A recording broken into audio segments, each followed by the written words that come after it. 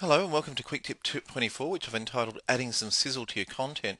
And in it I'm going to show you a number of techniques to add some visual imagery to your learning content. These techniques are equally appropriate for your Word and your PowerPoint presentations as they would be for your online content. So let me get stuck straight in. I'm now in my web browser. I'll go to this one first. The first and very common technique is to find images that already exist. But we want to ensure that we do so safely. And so there's this great search utility called search.creativecommons.org. And it really only searches sites and images where we meet our copyright obligation if we use them. So, for instance, if I wanted to search for images of Flinders Street Station, and you might notice lower on the screen here it can search a whole range of things, and I've chosen Flickr and hit go, and it presents me with a number of images. Perhaps this one interests me, so I'll click on it.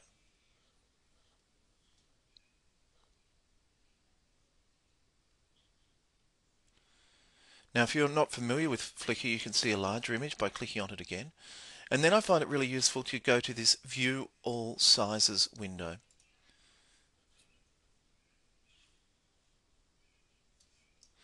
Okay, so this screen's useful for a number of reasons. It's where we get to download either the original large photo or a photo at any one of these reduced sizes if you wanted a smaller one.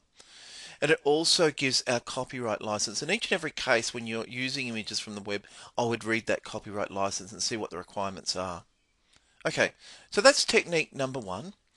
Technique number two is to create what's called a tag cloud or a word cloud. And you can see some examples down here. And let's imagine that I wanted to do something on the Australian National Anthem. So what I'm going to do is to start this little tool called Tagxedo, www.tagxedo.com. I click on Start Now. It may on the first occasion ask to download some software, and you'll need to just go through that process.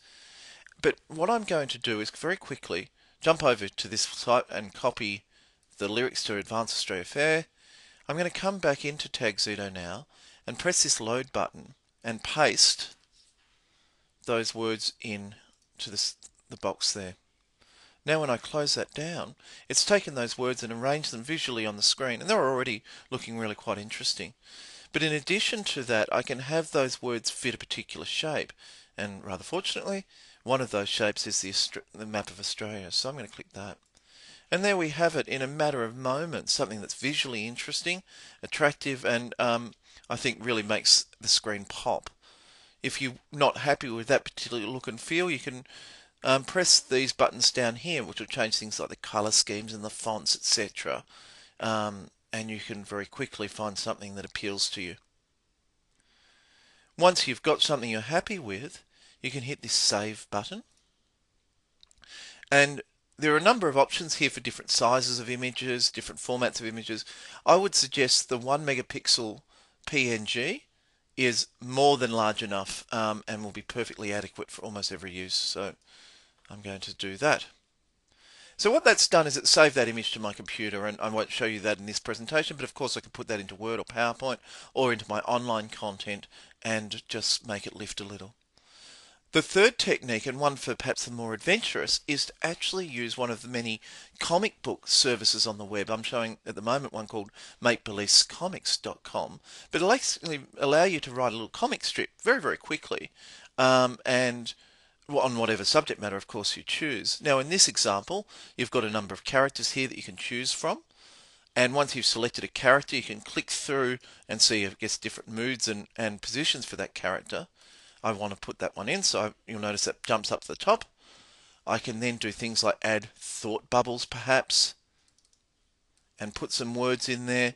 I'm doing this quickly for the purposes of presentation, but I think what you'll notice is that quite quickly indeed, I can build up a comic book, put my own words and phrases in, and make something that's a little bit unique. I'd encourage you to play with that a little bit. Feel free, of course, to get in contact with me, and I can talk you through in more detail than I have in this presentation. But I think that often just having those little visual hooks and handles is the difference between students sort of being very passive and taking little interest into something that really gets their attention. So I hope that's useful to you.